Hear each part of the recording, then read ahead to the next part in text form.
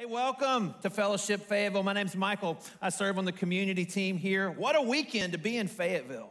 Yesterday, my wife Lee said it feels like the whole world has come to Northwest Arkansas this weekend. U of A graduation over the last couple days. Congratulations to all our graduates and to the families who helped them graduate. We got high school graduations coming up this week, so we're just celebrating all around. Last weekend, we celebrated Mother's Day, which was a lot of fun, but I'm looking forward to the next one. Father's Day, right? And we all know dads are notoriously hard to buy for. I know I'm hard to buy for because most dads are like me.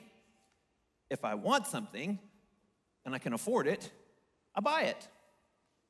So the things that I want that I don't have, I can't afford, which means my kids can't afford it either. Makes me hard to buy for. So I thought we'd start off this morning with just some gift-giving ideas. What do you get for the man who has everything? So I'm gonna show you 3 sets of 2 gifts, but here's the thing. Only one of these is real.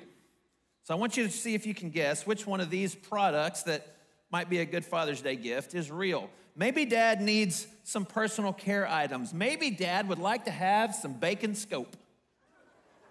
Maybe dad would like that salty goodness of bacon every morning and to have the delightful breath that can bring all day long. Or maybe dad would like to have deodorant that smells like freshly minted money.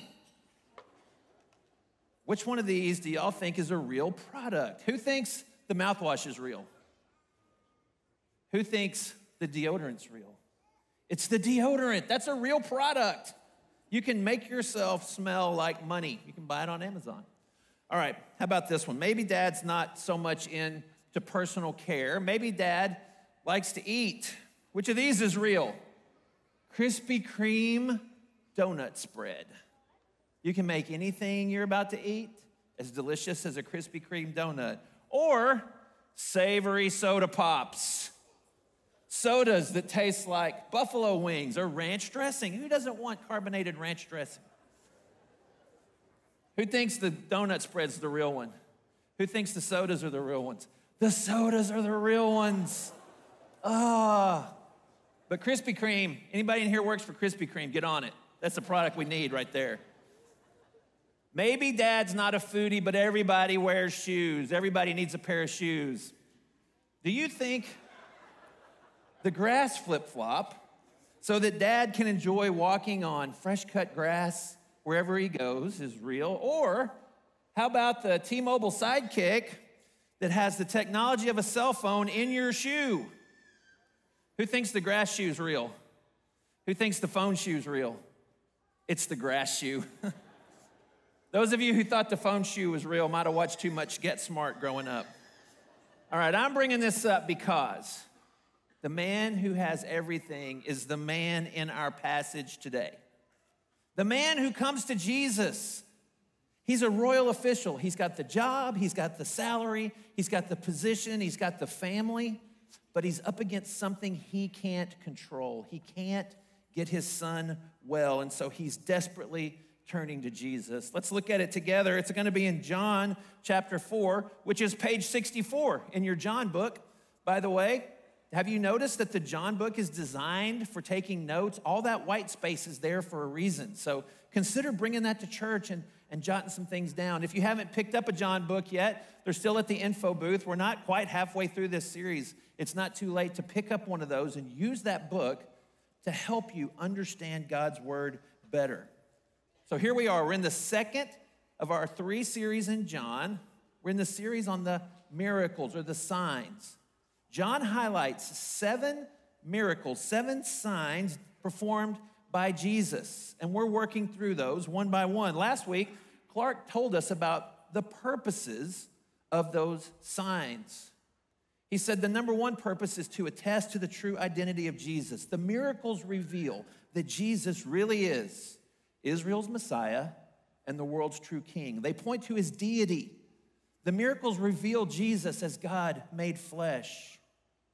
The next purpose is that they lead people to faith in Jesus. That's the purpose statement of the book of John. It's in John chapter 20, verse 31. He says, Jesus did a lot of other miracles, but these 7, they're recorded so that you might believe that Jesus is the Christ, the Son of God, and that by believing, you might have life in his name. So the miracles point us to faith in Christ. The third reason is they illustrate a deeper truth. The miracles point to something beyond just the miracle itself. For example, you heard the story read. Today it points to the fact that Jesus has power over disease and death. And then lastly, these miracles, they preview a world to come. A world where there is no more death, there is no more disease. A world where everything has been put back like it was originally intended to be. So let's turn to the text, John chapter 4. We're going to begin in verse 46. Here's what we're going to see. We're going to see the ask as this man comes and begs Jesus to do something for him. And then we're going to see the belief as the man believes what Jesus tells him. And then lastly, we're going to see the results. So let's look at verse 46. You might notice Kim read from the NIV, which is what I asked her to do. I'm going to teach from the ESV, the English Standard Version. And it brings up a question that we get around here sometimes. What's the best translation? And we always say the same thing. The best translation is the one you will read. And so we're going to look at what the ESV says. I'm going to highlight some differences with the NIV. And the big idea is we're going to use them both to try to get to the original meaning of what John was saying. So John 4:46, it says, Jesus came again to Cana at Galilee. Now, we were in Cana last week, weren't we? For a wedding. But between John chapter 2 and John chapter 4, a lot has happened. Look with me at this map of Israel. Down at the bottom, that's the Dead Sea. You follow the Jordan all the way up. And at the top, in the north of Israel, that's the Sea of Galilee. And Cana is just west of the Sea of Galilee. So last week, we were at that wedding. And then in chapter 3, Jesus travels all the way down to Jerusalem, goes to the Passover, clears the temple. That's the first temple clearing. We find that in John. He has his meeting with Nicodemus. Then he travels north into Samaria, where he meets the woman at the well. That's in John 4. And now this week, he's returned to Cana. Let's zoom in on that area. You see Capernaum. It's there on the Sea of Galilee at about 11 o'clock on the sea. And then straight west from there is Cana. Cana's up in the hills. It's about 16 miles as the crow flies. So let's say 18 to 20 if you're traveling. And so this man, he comes to meet Jesus there in Cana. The passage says he's an official. The NIV said a royal official. The word is basikalos, and it means an official of the king. Now, the king that's in view here is probably Herod Antipas. He was the son of Herod the Great. He was the ruler of Galilee, this region that both Cana and Capernaum are in. And he was kind of a puppet king kept in power by the Romans. And so this official, this royal official, he was probably Jewish. We don't know for sure. But even as a Jew, he would have been despised by the people because he had a good life that was maintained by oppressing them and by serving this puppet of Rome. But he probably had a good life, materially speaking, compared to most of the people around. As I said, he had the salary. He had the position. But now he's run into something he can't fix. His son is sick and dying, and he can't do anything about it. So when he hears that Jesus, this miracle worker, this man sent from God, is back in Galilee, is over in Cana, he goes there with a simple request. Come down to Capernaum and heal my son. And the way it's phrased in the Greek, it's a repeated asking, it's a pleading. He's begging Jesus to come down. And look at Jesus' reply. Jesus said, unless you see signs and wonders, you will not believe. Man, it seems kind of cold, doesn't it? What's the deal with this response? I have to tell y'all, I'm kind of excited about this part of the teaching because it gives me a chance to talk about one of my favorite topics. In the New Testament, there are times that we have the plural form of you. And this is the English Standard Version. We don't speak standard English, do we? We speak Arkansas English. And we have a perfectly useful plural for you, which is y'all. How much does it change how we read this when we understand that Jesus says, unless y'all see signs and wonders, y'all will never believe? See, he's not just talking to the man. He's talking to the broader culture. He's talking to the Galileans. He's talking to the people who are gathered around hoping to see something cool. Now, the NIV says, unless you people, which I appreciate that because they're trying to demonstrate that he's not just talking to the man. And at the same time, I don't like it because the word people is not in the original, but I appreciate the effort, NIV translators. So what is Jesus getting at here? All of you Galileans, all of y'all, you want to see a sign. You want to see a miracle. You want to see something spectacular. And I think the implication is you want the miracle more than you want me. You're more interested in seeing something cool than getting to know God made flesh. More interested in the sign than Jesus himself. And here's what's convicting about that. We're all that way sometimes. We can all find ourselves wanting the blessing more than we want the one who blesses us. Sometimes we're more interested in what God can do for us than in our relationship with God himself. We all have that friend, don't we? That friend that when their number comes up on your phone, you're like, what do they need? They only call when they need something. And if we're not careful, we can be that way with God. It's really easy to treat Jesus like that, to go through our life just doing our own thing until we hit that thing that our salary, our position, our material wealth, our intelligence can't fix. And then we want Jesus to solve our problem. Jesus is saying here, in effect, if only you would go beyond the signs and wonders so you could see me for who I really am.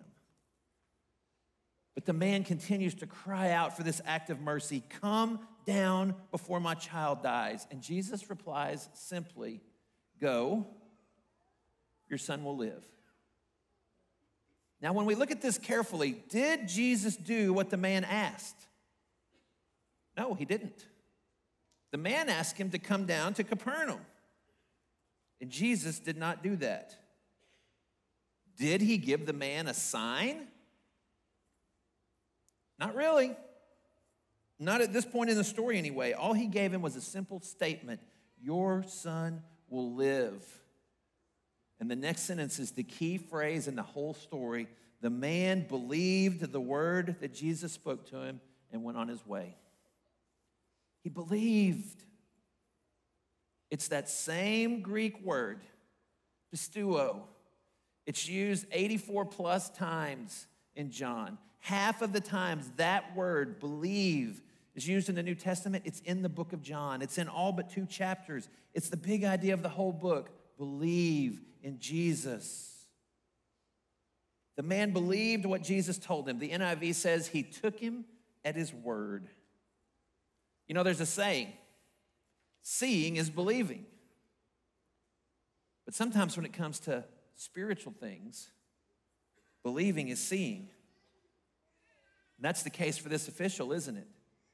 He believed what Jesus said, even though he hadn't seen it, and he goes on his way. And so it's the next day when he finally heads back to Capernaum, and he meets his servants, and they're on their way to Cana. They want to come tell him that his son is getting well. And so he asks them, when did he start to recover? And they say, yesterday at the 7th hour. That's our 1 p.m. Yesterday at 1 p.m., the fever began to leave him. And the man realizes that's the exact time that Jesus said to him, go, your son will live.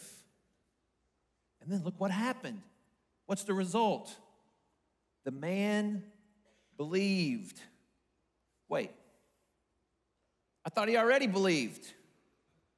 I thought he believed so strongly that he stopped begging Jesus, got up, went, checked into the Embassy Suites in Cana, spent the night, had the complimentary breakfast the next morning, and then headed to Capernaum.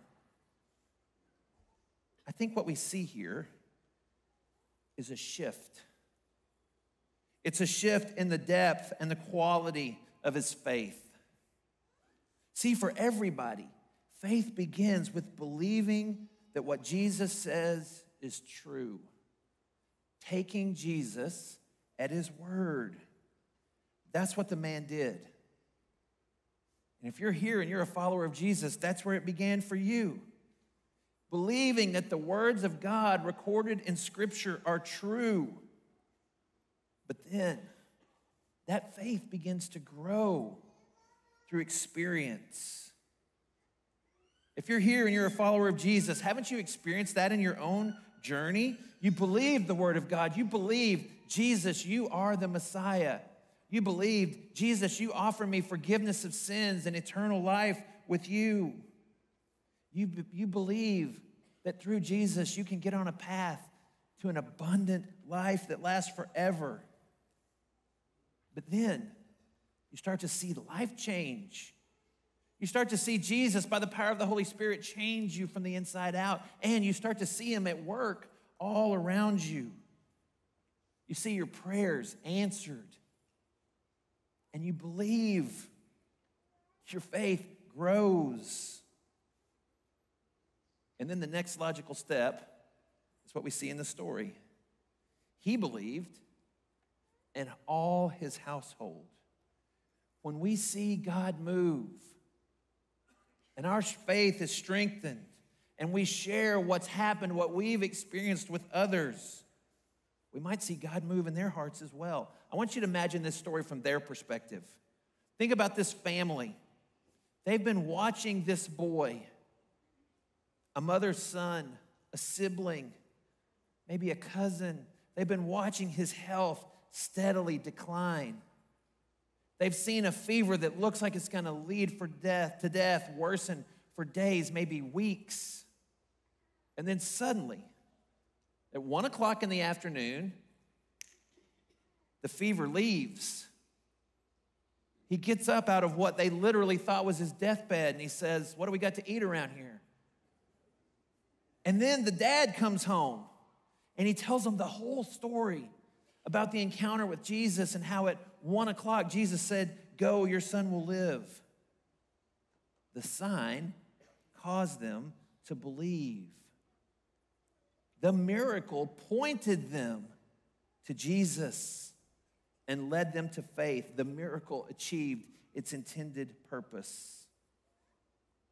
And with that, the man who begged Jesus to come down to Capernaum, he learned a truth that's still applicable for us today. The healing touch of Jesus can reach across any distance. He had in his mind, he's got to come down here, he's got to come down here. And what Jesus was showing him was, it doesn't matter where you are, and it doesn't matter where Jesus is. His healing touch can reach across any distance. The man saw beyond the miracle to see the Lord who worked it. No longer was he trying to dictate the terms of his relationship with Jesus. Jesus, I need you to come to where I am. No, now he believed and he understood Jesus can reach across any distance.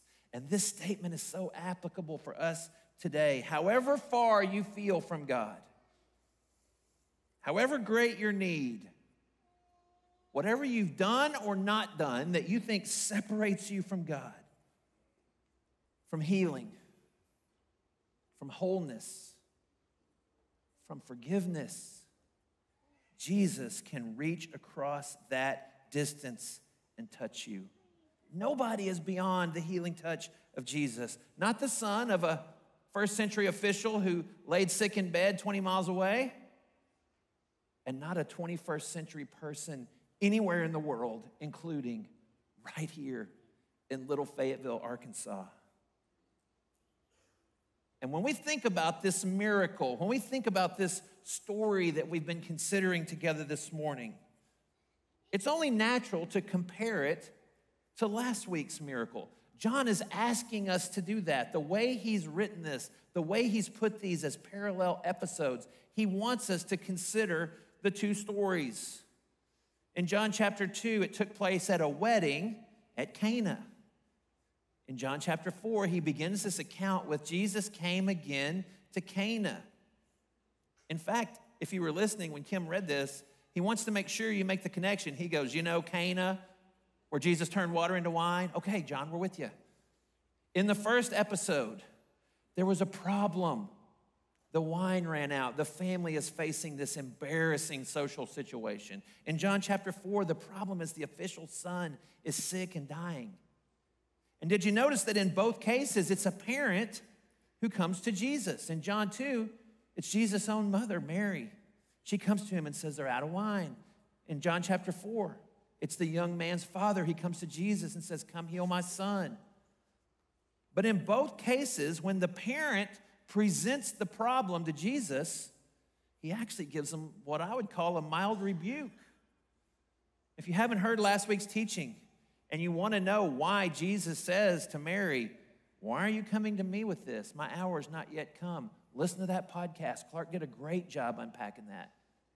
But it feels like he rebukes her a little bit. What does this have to do with me? It's not my time. Same thing today. The man brings the problem. Jesus delivers this mild rebuke. Unless y'all see a sign, y'all will not believe. But in both cases, Jesus turns around and does a miracle.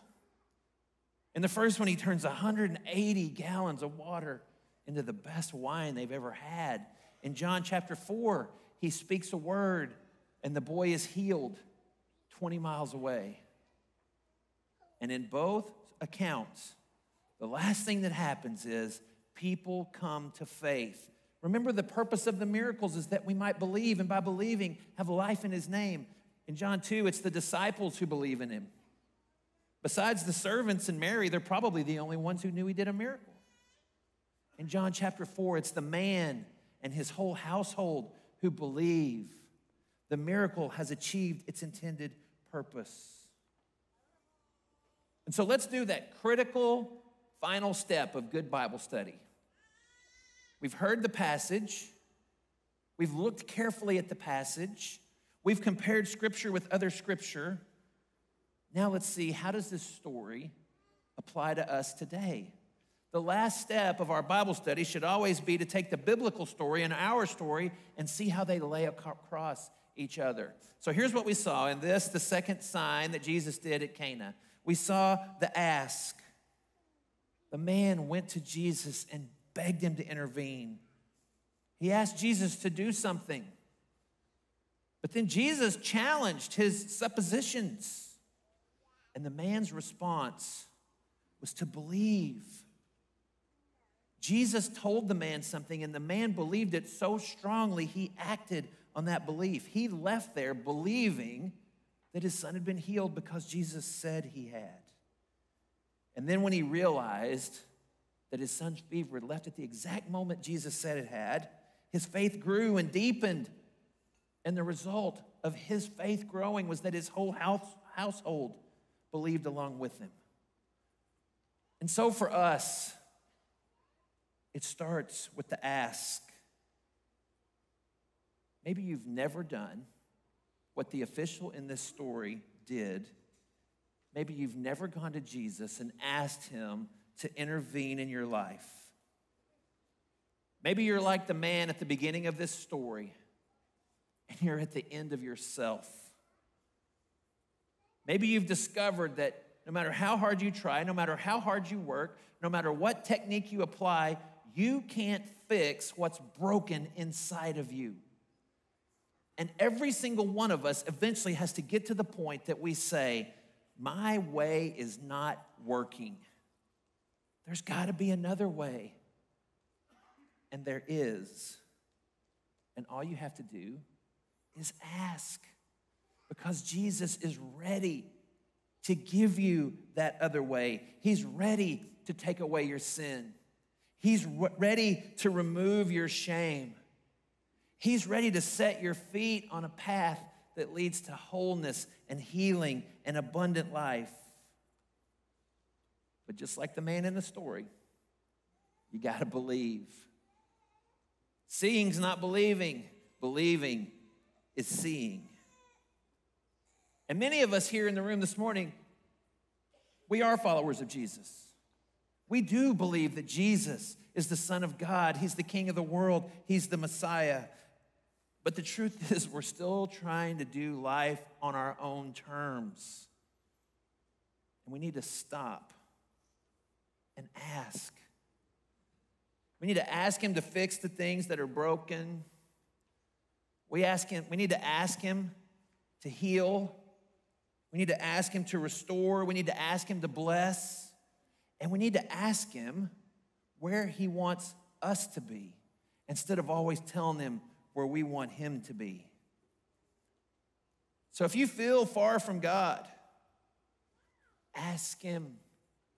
Ask him to be near, because his healing touch can reach across any distance, and he wants to. He wants to reach across and touch the lives of his children. And then believe. Believe that he's working. Look for his hand to move. Believe the truths of Scripture, but then don't ignore the obvious signs of God at work all around you. Believe his word, but then let your faith grow and deepen as you see him at work, both in you, changing you from the inside out, but also all around you as he answers prayers and moves in other people's lives. And then share it. Share the result. Don't ever be embarrassed to verbally out loud give God credit. Whenever somebody says, well, that was a coincidence, be ready to say, I don't believe in coincidences. I've actually been praying for that. That was an answered prayer. Peter said, always be prepared to give an answer for the hope you have within you, but do so with gentleness and respect. So fellowship, let's ask Jesus to move in our lives, in our families, in our community. Let's believe that he's working. Let's look for him to respond. And then when people ask, let's share it. Let's be quick to celebrate what Jesus is doing in and through us, in and through this church, and all around us in our neighborhoods. Because when we share it, we see in the text what can happen. His whole household believed. And I actually think this is even bigger than what we see in the text. I think that just like a rock goes in the water and the ripples come out, we see the ripples of this actually in another gospel. If you're doing the daily readings that Fellowship provides week after week, you can find them on the discussion guides on the web. They're in your John book. They're in the app. Every morning, I just open the app and do my daily reading. It's right there. If you're doing the daily readings with us, this past week, you were in Luke chapter 8.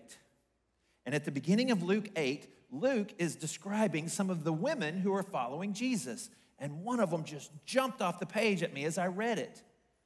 In Luke chapter 8, verse 3, he mentions Joanna, the wife of Chuza, Herod's household manager. Man, remember what we said at the beginning. This royal official, he was probably an official in the household of Herod Antipas. I thought to myself, could it be that Chuza, the household manager mentioned in Luke 8, is actually the official? Was it Chuza who went to Jesus and Jesus healed his son? Was Joanna, the follower of Jesus, the mother of the boy? I don't know. Could be. Or it could be that Chuza and Joanna aren't the boy's parents, but they know the boy's parents. Maybe they were firsthand eyewitnesses. Maybe Joanna saw this boy suddenly get well and then heard from the boy's father what Jesus had done. All I know is somehow the gospel message of Jesus penetrated Herod's household and changed Joanna, and she began to follow Jesus. And Luke mentions her in Luke 8, and he mentions her one other time. You know where it is? At the tomb, in the garden. Joanna's there. She's an eyewitness of the resurrection. And I can't help but wonder if her journey of faith all started with a desperate official turning to Jesus, asking, believing, and then celebrating the results. Results that we're still talking about today. That's the power of miracles. They're signs that point us not to the miracle, but to the one who does them. Signs that point us to faith in Christ, whose healing touch can reach across any distance. Hey, let's pray. Father, thank you for this story. Thank you that by the power of your Holy Spirit, John recorded this, and it's been preserved so that we can read it and be encouraged by it today. Lord, help us be a people that ask, a people that believe, and a people that celebrate the results when you move. Lord, help us just stand amazed in the presence of Jesus.